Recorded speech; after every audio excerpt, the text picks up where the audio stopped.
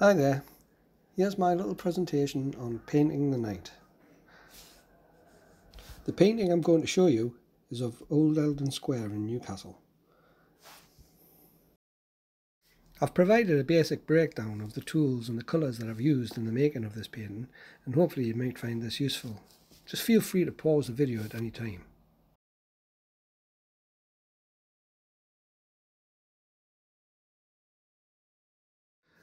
I really love how light and dark can work with each other to create such an interesting image.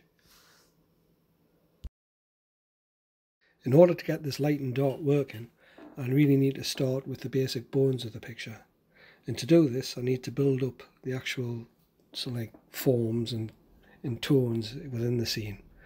As you can see, I'm working from left to right here, which, there's no hard and fast rule, but it just felt comfortable doing it this way.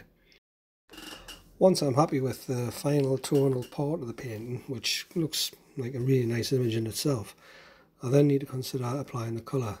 And this is built up with, subtle washes, and it's almost like turning the lights on when I do these paintings. I just love how it just comes to life.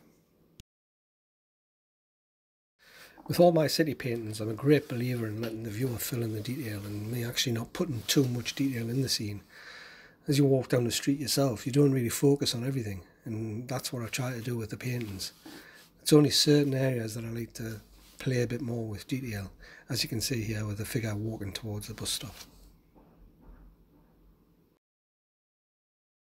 If you'd like to see this and more of my paintings, please feel free to visit my website at www.robertmyersart.com. Thank you for taking the time and just watching this short demonstration.